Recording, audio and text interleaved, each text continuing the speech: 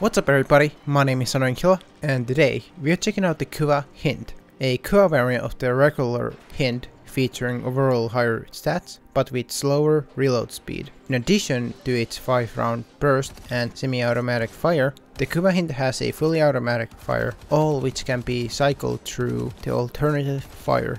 So, here's my build for the Kuva Hind. I have two formas in my Kuva Hind, but you only need one forma for making this basic hybrid viral build that I have right here.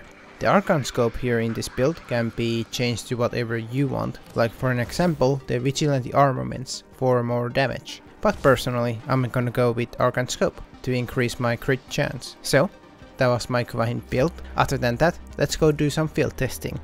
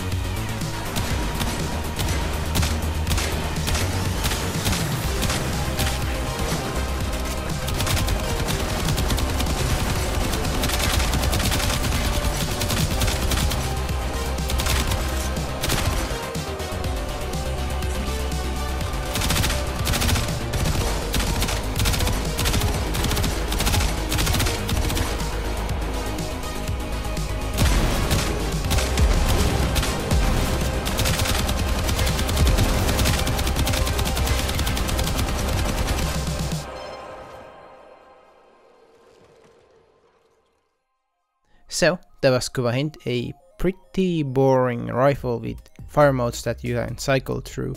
Also the damage is pretty average too.